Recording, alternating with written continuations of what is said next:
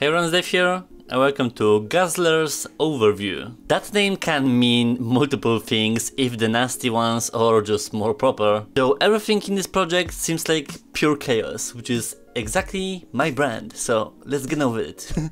So GAZZLERS is an arcade rail-on shooter game, where you're embarking on a crazy train that calls itself Pilgrimage of the Steel and is on a mission to find a temple of the machine god. Meanwhile, insane creatures are gonna stop you no matter what. Very clear standout right off the bat is the art style. I think more developers should go into that route because this is the best showcase of the balance between the performance and the graphics, like those Borderland-esque visuals that transform you into a completely different world. Simple as it is, you are on some kind of a contraption, shooting behind your back at things that are trying to come to you, with collecting supplies for your arsenal, upgrades, all that jazz. Interestingly, it doesn't call itself a roguelike, which I feel like everyone would take an opportunity to brand itself nowadays like that. With a direct comparison, it would seem like a Mothership Forge, but you're moving and with a more westernist scenario. So from the first impressions, this seems really well done and something I will enjoy thoroughly.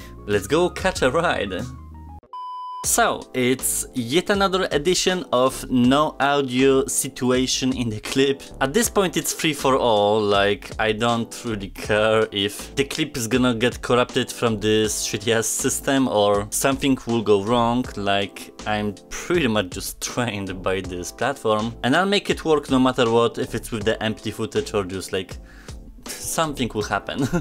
The overall consensus of the game is pretty much okay. It's definitely not reinventing the wheel because the mechanics and the features we've seen before with those rail-on room scale shooters. The only actual thing that stands out in this game is the art style, like I mentioned. You literally feel like you're inside the game with those just insane creatures coming at you on a board of a crazy train that goes to nowhere. There's some database to collect with the upgrades, then those permanent perks for the next runs. It's really nothing special at this point, nor anything bad, so I would brand it like yet another release that won't really be like an iconic game for the Quest platform. Though me, on the other hand, I'm collecting those titles that something goes wrong in the recording and then it's just like an additional struggle to put out a video. It is what it is, and doing an outro like that, it's better than nothing, and I just need to move on to other stuff because there's a ton to do.